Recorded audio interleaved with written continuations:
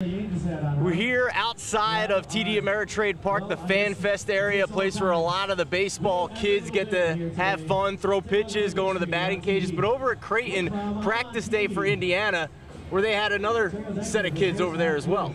Bunch of young guys from Bedford, Indiana, just a little south of Bloomington. They made a baseball trek out here. They stopped in Iowa and played a game.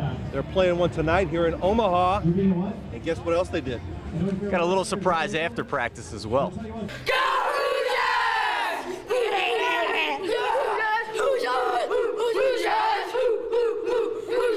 Yeah, I love it. I was sitting down there and I heard the Hoosier chant going on. I was wondering what was going on. Turn around like this. This is what faster. Just like this. There you go. Just out here playing around with little kids. Good.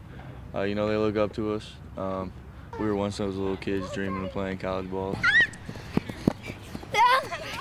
Go. What's the coolest part about it? Like how they take it serious and don't mess around. They take it a little more serious than you guys? Yeah. I didn't know what we were going to do. I thought we were just going to get autographs. But then we got to play with the team, and it was really fun. You learned anything watching these guys? Yeah. Like what? How to hit. Hold on, are we all in here? Hold on. Whoa! Garrett! Is this a roller coaster? All right, now. 1, 2, 3. Hoosiers!